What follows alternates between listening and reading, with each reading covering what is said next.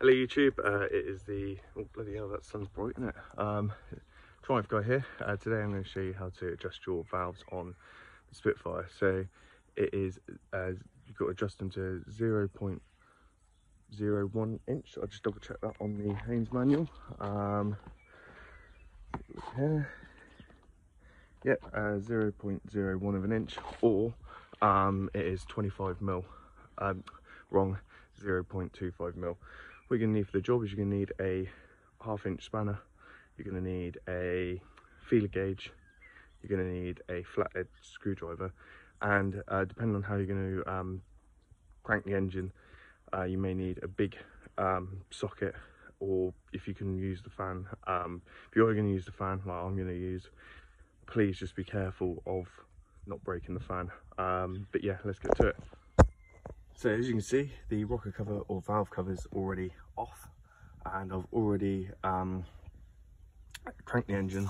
So number 8 is down and number 1 is up. Okay, now on the Haynes manual I will put a picture up here somewhere. In fact, I'll just flood the screen with the picture, and then what you can do is you can screenshot that, and then you know what needs to be down and what needs to be up in order to do it. Now you know once it's fully up, because it will get a bit of play. Okay, also it's quite a good time to see if your timing marks, I don't know if you can see, lined up, because at the moment it's at top dead center. So I'll take these glasses off because they are winding me up a little bit. Keep trying to fall off. And all you're going to do is you're going to loosen up this bolt slightly and then turn this. First of all, I'm just going to check to see if the if it needs any alignment. As you can see, you can't see, I'll put a picture.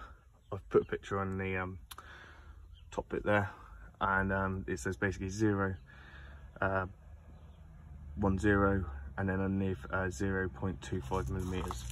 I'm just going to give it a little push under that.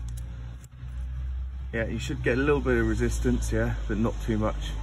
Okay, if they're done too tight, so this a little bit of resistance, but not too much. Okay, if it is too tight, you'll screw your valves up basically, and if it's too loose, they'll rattle. So now what I'm going to do is I'm going to go to the manual.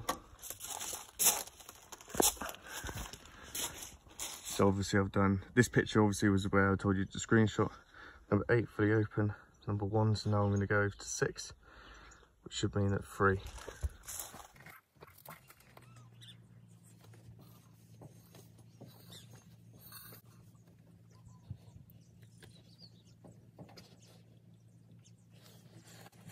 So now, as you can see, 1, 2, 3 is the one we're going to be adjusting now.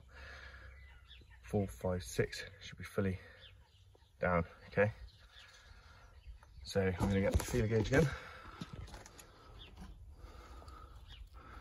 put between there,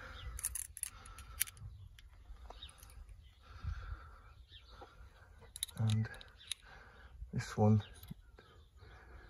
also feels too bad. There's just a little bit of resistance.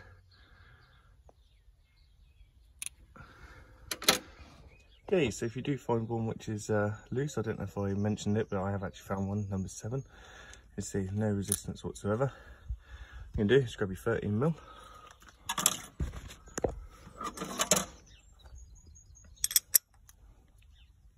Loosen off ever so slightly.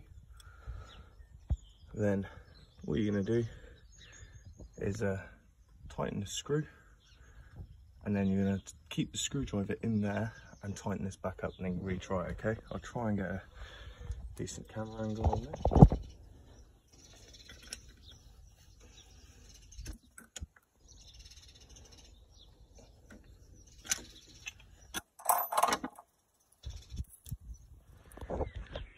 So essentially, if you don't have the manual, I'm going to quickly explain the rule of 9. Okay,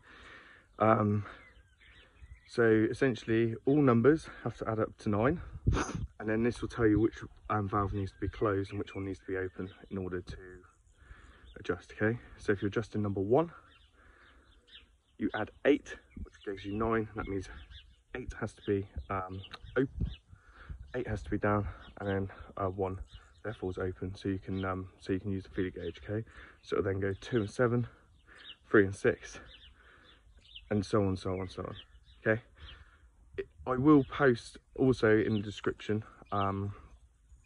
what else, like, you know, the bits and bobs as well, on the Giant Spitfire. If you've got, I think, a 6-cylinder, I think it's the rule of 13, but if you shouldn't really be watching this video if you've got a 6-cylinder. But yeah, thanks very much for watching. Please make sure you like and subscribe. Any questions, please don't hesitate to ask.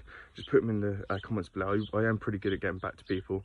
I am away for the next 10 days or so, but I 100% will get back to you. But yeah, thanks very much for watching, and I'll see you soon.